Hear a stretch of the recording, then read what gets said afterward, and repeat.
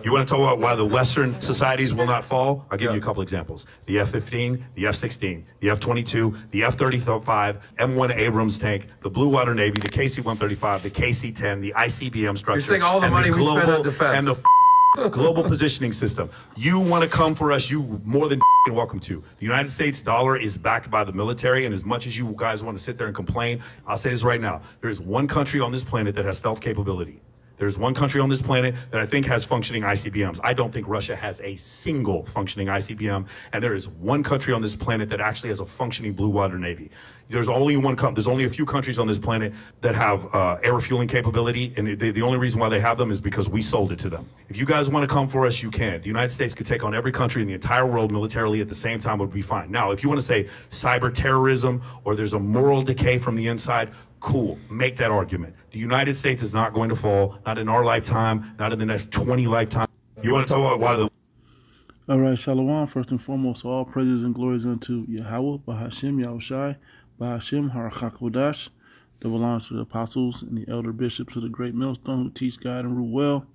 And greetings, salutations, blessings, and much love unto you, hopeful elect out there. Shalom unto you. All right, the pride of this man is out of control. All right? This man is out of control, and pride was one of the reasons why the Edomites are going down. Now, I don't know what nation this man is from, but he clearly has the pride of an Edomite on him. All right, he had the pride of Babylon the Great, which is a code name for America, okay, or Egypt again. All right, so I'm gonna bring out a few precepts and show another clip or two. Matter of fact, I'm gonna go straight to the clips. Bear with me. All right. And this is thedrive.com, the war zone. It says Russia has built its first production batch of Poseidon nuclear torpedoes in the report, right? The Poseidon long-range nuclear-powered nuclear warhead-equipped torpedo is one of Russia's so-called super weapons. Now, what he's not, that guy on the other video is not talking about, I don't even know who that guy is. But he made an outlandish statement. He clearly does not understand or know prophecy. Well, this is in the news just yesterday, or within the last couple of days, or, just Monday or whatever. It said right here, a report in the Russian media claims that the first production examples of the country's Poseidon nuclear-powered, nuclear-tipped, ultra-long endurance torpedo have been built. Okay, and we should understand that Russia and America have been long-time war enemies, okay, since the Cold War, and everybody should understand by now that these are two prophetic countries, Gog and Magog and Babylon the Great, okay, the virgin daughter of Babylon, the whore. All these are names for America. Speaking of Babylon the Great, Sodom and Egypt, okay, and particularly Egypt is what I'm gonna show you in the scriptures that's talking about America, and it is also gonna be destroyed. All right, as well as Babylon the Great in Revelation. All right, so this is just saying it's just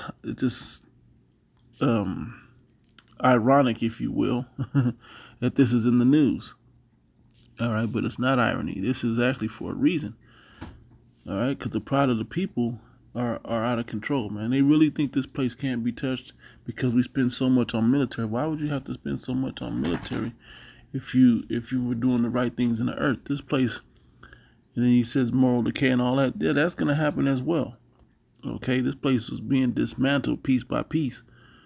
Okay, but at the same time, just like ancient Egypt, but just at the same time, it has to go to war. Now let's bring up a few things. All right, so just a few precepts. Just try to run through this quick as possible, just to show you Lord willing, this is edifying. Deuteronomy 28:68, and the Lord Yahweh, which is the name of the Heavenly Father, will bring thee into Egypt again with ships. Now we know ancient Egypt, the Israelites walked out of ancient Egypt. Okay, and now we're going, and we walked down into ancient Egypt. This time we went into it with ships. And what was it? It was a captivity and a bondage. What ships were those? The slave ships. Okay. It said, by the way whereof I spake unto thee, thou shalt see it no more again, our homeland of the land of Israel. And there ye shall be sold unto your enemies for bondmen and bondwomen, and no man shall buy you or save you, right?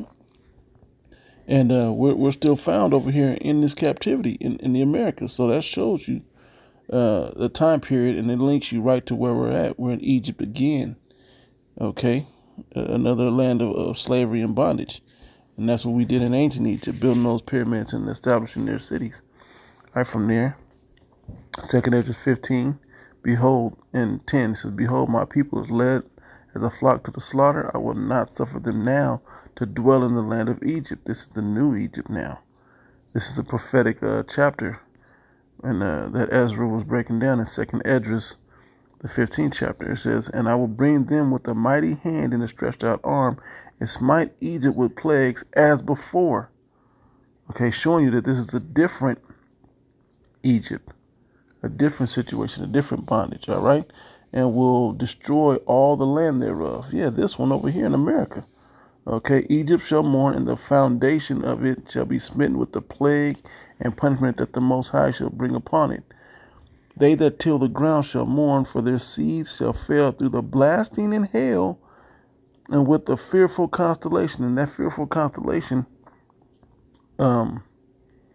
wasn't the same constellation that happened to ancient Egypt. Now, were the chariots there? Yeah, the chariots will be here on this one again too, but the missiles will be here on this one.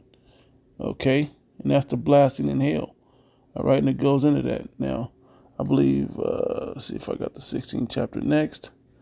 Either way, I should just grab that. I'll start at I'll straight to the point, verse 13, 2nd Esdras 16 and 13. For stronger the right hand that bendeth the bow. And who's the right hand that bendeth this bow? The Heavenly Father. Yeah, he put it in. You go to Isaiah the 54th chapter, and it shows you that he created the smith for his weapons of indignation. Okay, for his weapons of war. Okay, the Heavenly Father's. Okay, to push his agenda. All right. It says, I have created the smith. It says, for stronger the right hand that bendeth the bow. His arrows that he shooteth are sharp and shall not miss when they begin to be shot into the ends of the world. And showing you that this is missiles being shot off from the ends of the world. Okay. Okay. Showing you that this is not a game, man. Okay. Sent upon the earth and shall not return again. All right. That was that point. Yeah, you could talk about, but then you go to Ezekiel 38, and there's a ton about Russia being a guardian to those other nations, man. All right. This is the book of Revelation. I tried to stick to the prophetic chapters, particularly Revelation. Try to bring up some of these so you can't be, oh, that's past already. We should all understand Revelation hasn't happened yet. All right. I'll start at verse 7, Revelation 11:7. And when they shall have finished their testimony, the beast that ascended out of the bottomless pit shall make war against them and shall overcome them and kill them. All right, these Edomites and their world power system is going to come against the men of the Lord. All right, so and their dead bodies shall lie, or the Israelites, Jacob's trouble, says, and their dead bodies shall lie in the street of the great city, which is spiritually called Sodom in Egypt. And this, whenever you had a place that was a captivity like Egypt for the Israelites, and also like Sodom, this is the place, man. You haven't had a time where Egypt or any landmass considered like in Egypt was also like Sodom and Gomorrah. But this planet America is now. Okay, with as the man said, moral decay and all of that. All that's happening here, man. It said where our Lord was crucified.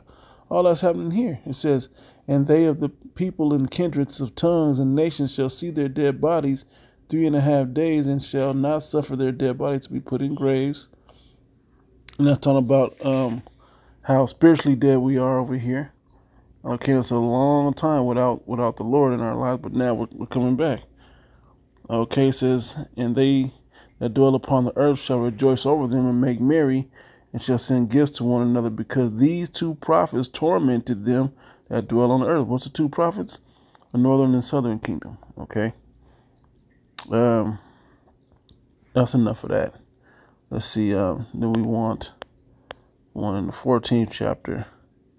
Revelation 14, I'll start at verse 7 again. It says, saying with a loud voice, fear the Most High and give glory to him, for the hour of his judgment is come, and worship him that made heaven and earth and the sea and the fountains of waters. And there followed another angel saying, Babylon is fallen, that great city, because she, that great whore, right, made all nations drink of the wine of the wrath of her fornication. And all this democracy that has been spread across the world, man, America's been responsible for. Okay? And you other nations had your God and had your belief system, and you were sticking to that until America got into, in these embassies and went around the world pillaging and whatever else and spreading this democracy, man. Creating a decay over in your parts of the world. Okay?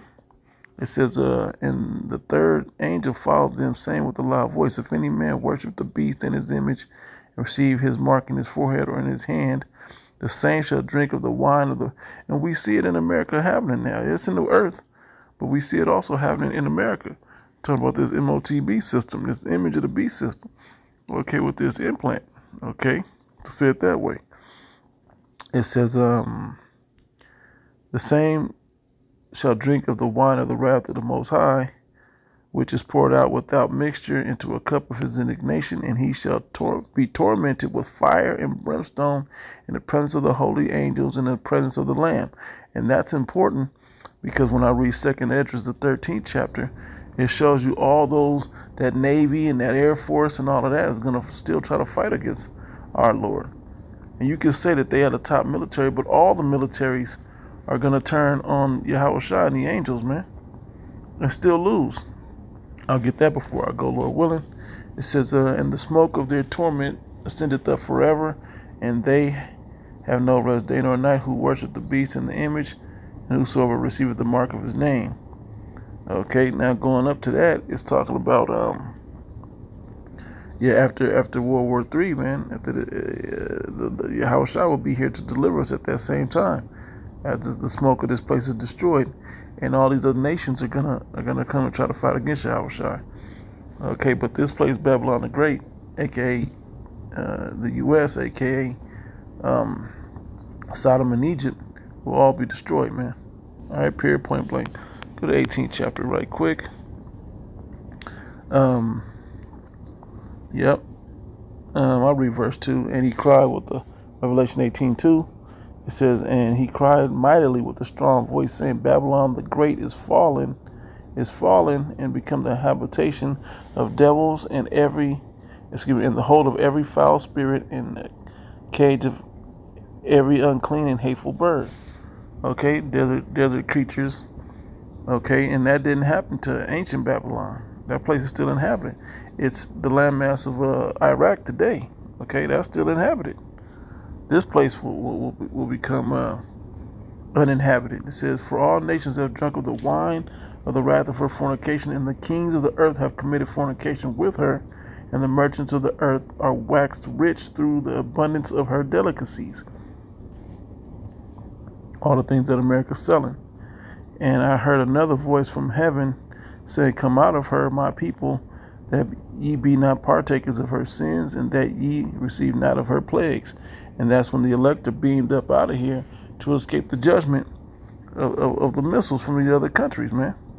For her sins have reached into heaven, and the Most High have remembered her iniquities.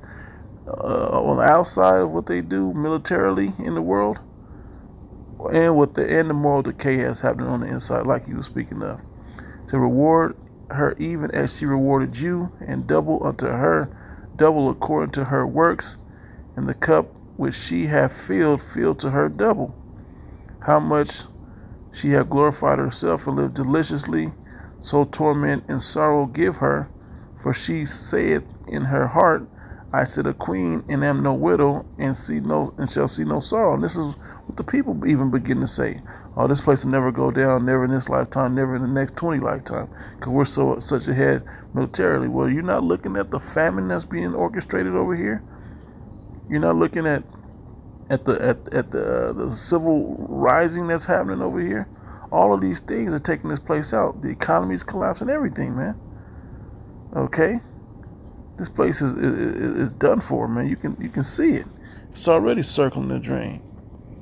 Okay, but they still have that price. And therefore shall her plagues come in one day, death and mourning and famine.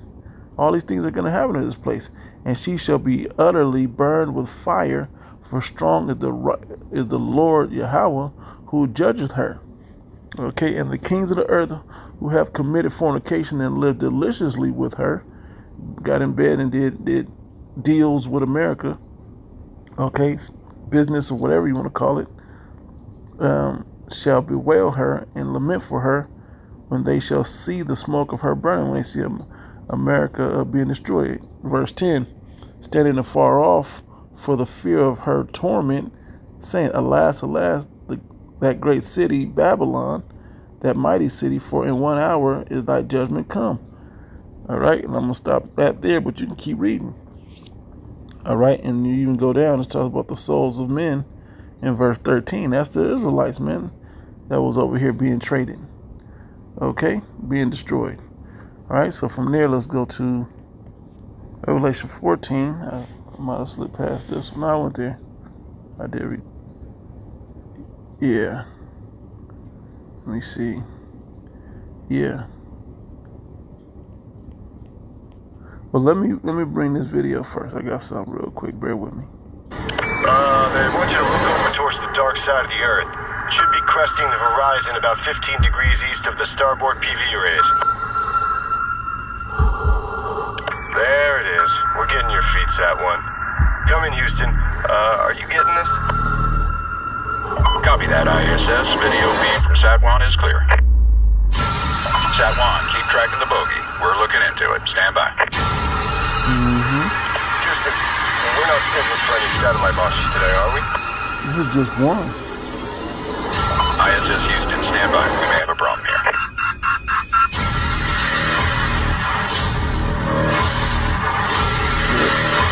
Houston, this is ISS.